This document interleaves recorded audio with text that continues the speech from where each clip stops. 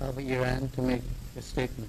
Alors la séance continue et je demande à monsieur le délégué de l'Iran de bien vouloir nous faire une déclaration. Mr. President and honorable members of the Council, I consider it an honor to be invited to the Council table. It is, I assure you, with emotion that I take my seat before the highest tribunal on earth, wherein lie the hopes and aspirations of mankind. I wish you success in your arduous labors for the restoration of harmony and security and respect for international law in a distracted world. Iran firmly believes in the principles underlying the Charter and means steadfastly to abide by them. She has faith in the United Nations and desires to the utmost of her ability to strengthen its hands. She confidently expects, on the other hand, to have her rights upheld by the Council. Our case is now before you, and we want it to remain there until a just settlement has been reached within the spirit of the Charter. I realize that the question of whether to proceed at once or to delay is a matter for the Council to decide.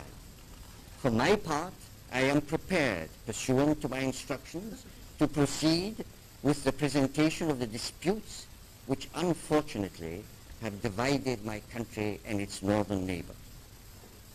I consider it necessary to do so at the earliest opportunity. Of course, I am not unaware of the press news of the last few days reporting the withdrawal of the Red Army from certain localities of Iran. And yesterday we heard the same announcement made by the honorable delegate of the Soviet Union. Nor am I unaware of the press news of this morning reporting an official announcement by my government denying that the contemplated evacuation of troops had resulted from any agreement entered into between the Iranian government and the Soviet Union.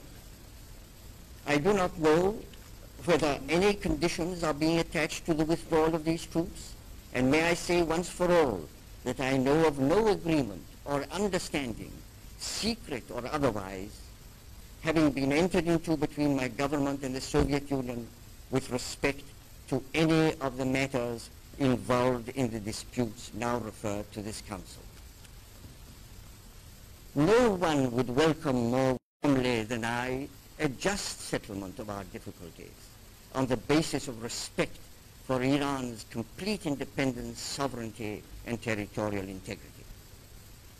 The Prime Minister of Iran has, in his instructions to me, particularly requested me to emphasize the point of view that the bringing of a dispute by one member of the United Nations before the Security Council should not be interpreted by the other party as an inimical act.